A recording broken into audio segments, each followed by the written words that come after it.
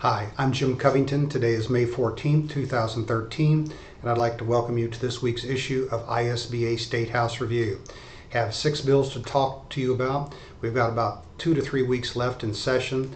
After May 31st, anything with an immediate effective date, such as the budget, will require a 3/5 vote, which is much more difficult around here. So everybody's hoping that the General Assembly will conclude its business by May 31st.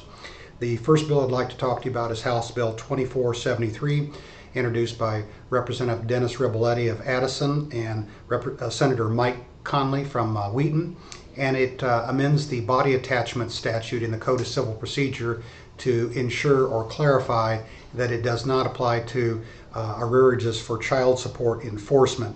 Last year, the body attachment statute was amended to provide more notice and other things for collection, post-collection procedures, and this clarifies that it does not apply to child support orders. The second bill I'd like to talk to you about is House Bill 3172, introduced by Representative Jill Tracy of Brown County and Senator Jim Claiborne, the Deputy Majority Leader from East St. Louis. And what it does is amends the continuance under supervision statute, a section of the Juvenile Court Act, Section 615, to create kind of a bifurcated procedure that it requires the approval of the state's attorney to issue this before a finding of delinquency. After a finding of delinquency, the judge may go ahead and order it if the judge believes it appropriate, and then it builds into the statute the exact criteria for supervision under the adult statute. It leaves current law in either procedure of the bifurcated that it cannot be used for any felony, any forcible felony, a Class X felony, or a first-degree murder, and that is on second reading in the Senate. The third bill I'd like to talk to you about is Senate Bill 2306, and it amends the Right to Privacy in the Workplace Act. It is introduced by Senator the Minority Leader of the Senate, Christine Radogno from Lamont, and Representative Frank Martino from Spring Valley in the House.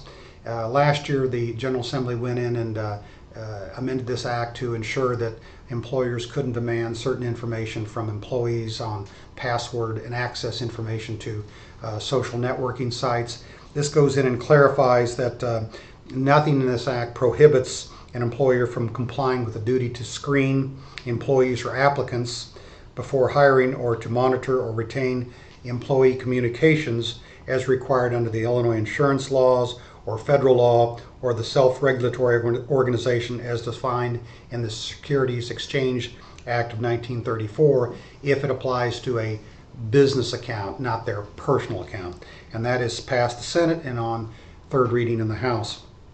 The fourth bill I'd like to talk to you about is House Bill 1, introduced by Representative Lou Lang from Skokie and Senator Bill Hayne from Alton, that creates a 4-year pilot project to allow dying or ill patients to use medical cannabis as certified by a physician.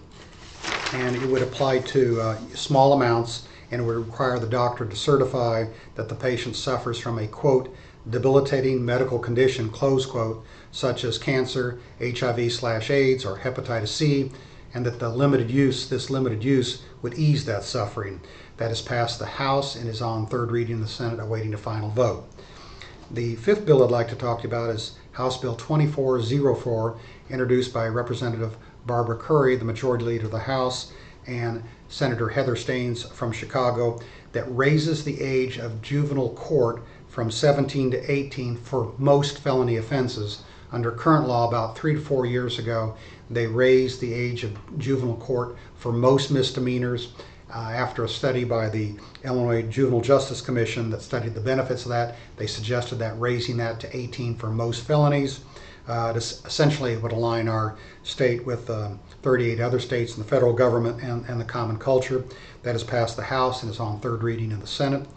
The sixth and final bill I'd like to talk to you about is House Bill 2269, introduced by Representative Marcus Evans from Chicago and Senator Napoleon Harris from Chicago as well. About 5 years ago, the General Assembly passed a law that I believe is applicable to Cook County, requiring a thumbprint for security to guard against fraud for the transfer of some real estate documents. This bill simply extends that 5-year sunset that's due this year to expire to another 5 years to 2018. That has passed the House and is now in the Senate, awaiting a vote on third reading in the Senate. Thank you for tuning in, and we'll see you next week.